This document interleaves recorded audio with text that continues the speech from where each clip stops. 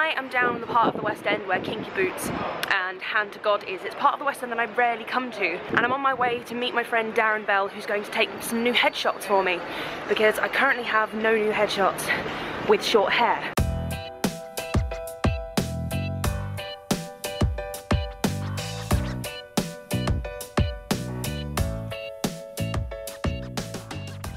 We have a very small flat, so when one of us wants to film a video, usually we want to film in the living room because that's the biggest room and it's probably the most aesthetically pleasing, but it means whoever's not filming a video is left with the kitchen, the bedroom and the bathroom. I thought I'd occupy my time by cooking dinner, but now dinner's ready and he's still filming, so I'm really hoping that stays warm. I'll just wait by the oven till he's done.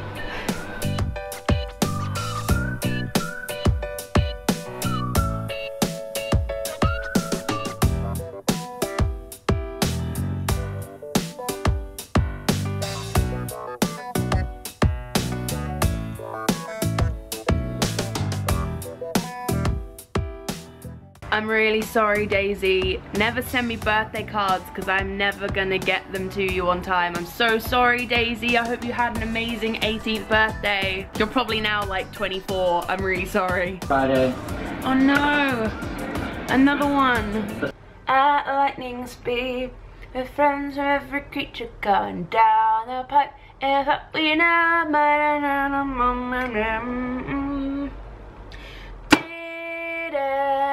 like. I've had this giant box of letters sat by my desk for a very, very long time, and every now and again I'll sit down and get through as many as I possibly can, but it just seems to never make a dent. It's like the never-ending story, but I mean, that movie ended. This box doesn't. I apologize it's taken me so long. Lucy I reckon has waited the longest. Her letter is dated 2013. I'm really, really sorry. I hope your band, Bigger Than Alice, is still going. She had a crush on someone, and I hope that went well. This video is kind of a big deal, because this video is my 500th video. That's a crazy number. I mean, I know I've been making videos for 5 years now, but that's a crazy, crazy number. And if you've been here from like the first one I uploaded, what was the first video I uploaded? On March 12th, 2011, I uploaded my first ever video to It's Way Past My Bedtime, and it was a cover of the Paramore song, The Only Exception. So if you've been watching since then, congratulations and thank you and well done for staying here that long. And if this is the first video you've ever watched, then welcome. You have 500 videos to binge watch, which is probably enough to make you close the window and go and find another YouTuber who's only made like 30 videos, because that's easier to catch up on. But I think it's really nice because, as I said in my last video, this is kind of like a little turning point in my video making journey where I want to try new things and be more creative, so it's a nice little milestone to hit before I roll up my sleeves. In honor of this being my 500th video, I want to answer some YouTube It's Way Past My Bedtime based questions, but first I need tea. Ooh, love a good back flick. Emily Macy asks, does anyone give you dirty looks in the street when you're vlogging?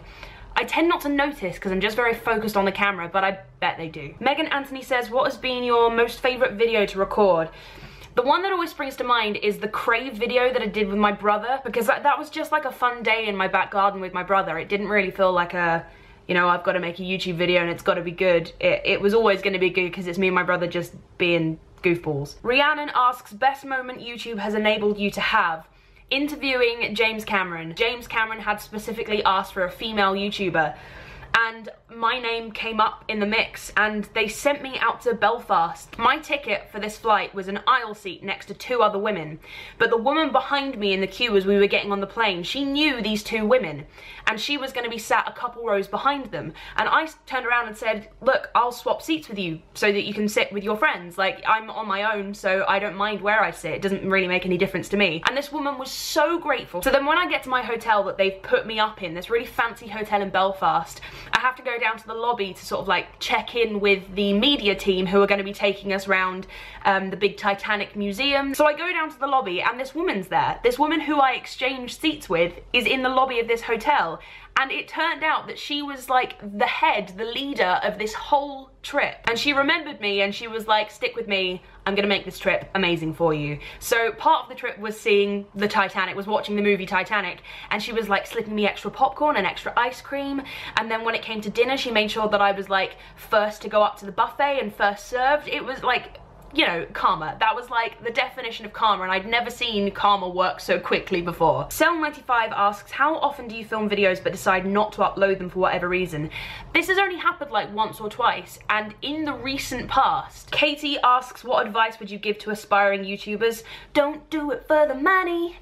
Yeah, do it because it's fun, and do it because it's something you want to do. Don't do it because you think it's gonna make you rich and famous, because that rarely happens. Do you have more of a passion for acting or YouTube or singing? I mean, I have equal passion for them all, otherwise I wouldn't be doing them. It's not a case of having more passion for acting and singing over YouTube. It's a case of having had those passions for a lot longer, and therefore wanting to succeed in those things sooner because I've waited a much longer time for them. My battery light is flashing at me, so I'm gonna leave it there, but thank you so much for all your questions. I'm gonna put my camera on charge, and Pete and I are gonna go to the cinema tonight for a little date night, because this is the last weekend we have before I go on tour with Chitty, so we're having a little quality time together, and we're gonna go see Eddie the Eagle. We were gonna see Eddie the Eagle, but when we looked up the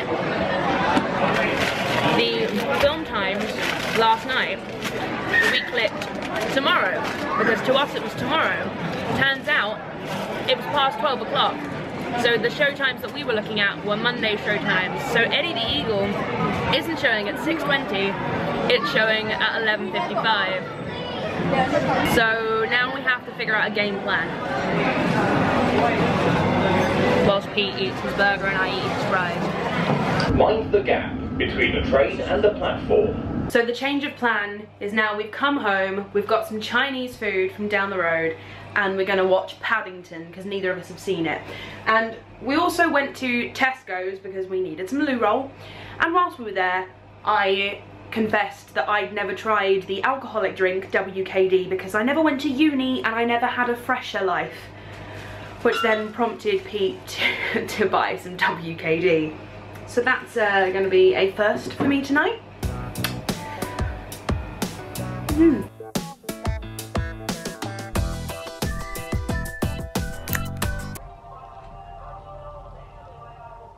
Can you hear that? That's someone's car on the crossroads. Music doesn't need to be that loud.